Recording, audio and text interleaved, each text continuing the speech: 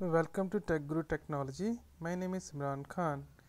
In this video, I'll explain next 5 most common interview questions. Here you can see the next 5 questions. So let me explain one by one.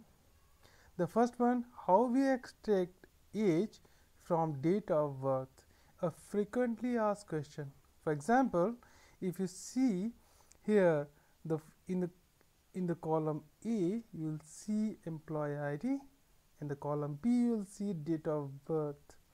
So how can we find out the year, month and day like this from date of birth? For that, we have a function called dateDif. If I type date and then d dated and then if, okay. And one more thing I'll explain, the parameter pass in this function, because you will not get any kind of help. You see here Excel will not give you any kind of help, will not provide any kind of help. Okay, what kind of parameter you will pass? So for that, please remember that we need to pass the date of birth first and then today's date. For that, I am just saying current date. I am just using a function for current date and time. For that, it's now, and then comma, and then I'm saying what? I'm saying y for year, okay, and saying clicking yes, clicking. So now I'm getting only year, okay. I'm not getting the months. For example, if your age is 32 years and few months and few days, so if you want to find out exact age, then we need to write this formula again, and then we are doing similar kind of activities like passing date of birth first, and then I am saying okay, now that means difference from the date of birth to today's date, and then I am saying okay, y, that means exclude year and then find month. So I am saying okay, after calculating year, y means after calculating year, I need to find out month. So I am saying ym, okay. So I am getting 11 month right now. So the question is that if I am getting month, year both, then how can I get days? So for that, I am just writing formula, same formula again, and I am saying okay, find out the age. So I am saying I am passing date of birth first and then saying now, and now I am saying ignore month. After calculating month, you should give us the day. So for that, I am just saying MD, that means ignore month and then calculate days. So now you will get 2 days, okay. So now we can see the date of birth. As per date of birth, we got year, month and day. So for the second question, frequently asked question is difference between count and count A.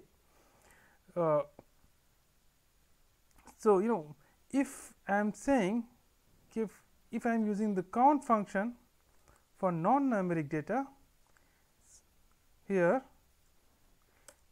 so we will not get count, we will get 0 here, right. So for that, for non-numeric data, we need to use count A, okay. Here if I am using count A, then I will get exact count 6, and for numeric one we can use count. So here you will get the difference between both count and count A. So then the question is that if there are two functions, count and countif, so where we need to use count and where we need to use countif. I have shown you above that how we use count, and then now I'll explain how we use countif.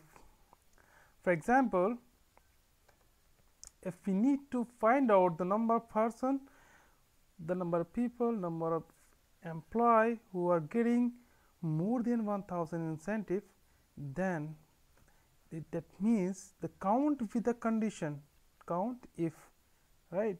It's a combination of count and if statement.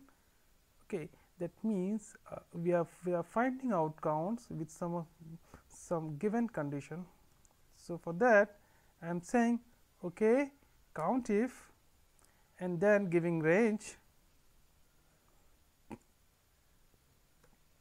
comma.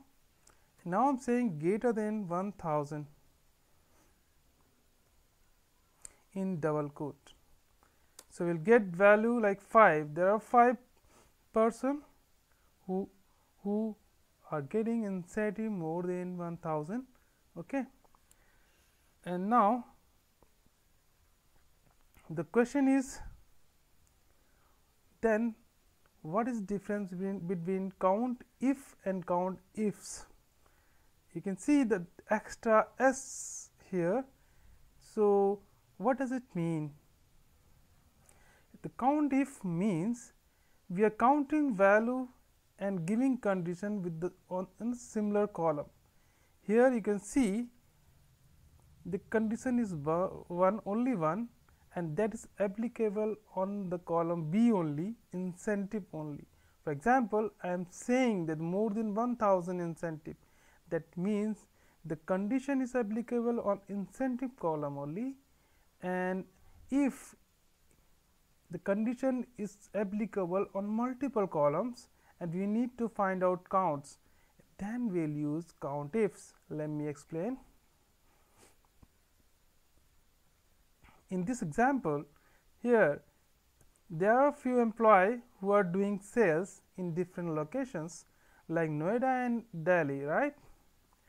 So then at the end of the day, your manager can ask, okay, then I need to find out the count of locations, right, with the particular for particular agent or particular employee. For example, I am saying okay, I need to find out the count of Imran, okay, in this particular in this data. I need to find out the count of Imran for location Noida. So for that I need to write the function count ifs. Okay, now you can see criteria 1, range 1, criteria range 1, and then criteria. What does it mean? Criteria range 1, that means we can give multiple criterias with multiple range. That means in this range, in this particular column, we are saying that Imran, because you can see I am just finding out the total count of Imran for particular location Noida. So there are two conditions, one for this column employee name. So for here we are searching out data of Imran, so I am passing Imran, and then you can see the criteria 2, for that criteria range 2, and then I am giving second range, it is for criteria like Noida. So I am giving employee name and then also Noida. There are two different conditions.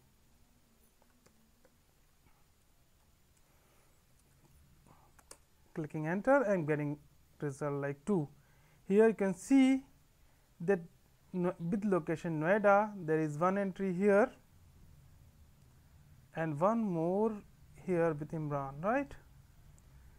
So that means there are only 2 entries with location Noida for employee Imran. Okay. So here now we learn that how when we use count ifs and when we use count. So this is the major difference between count and count if. And then interviewer can ask one more thing. No, he can ask, okay, tell me the total rows in column in Excel in 2016. Okay, so And he can also ask what kind of function you can use to find out those. So here I am just using row,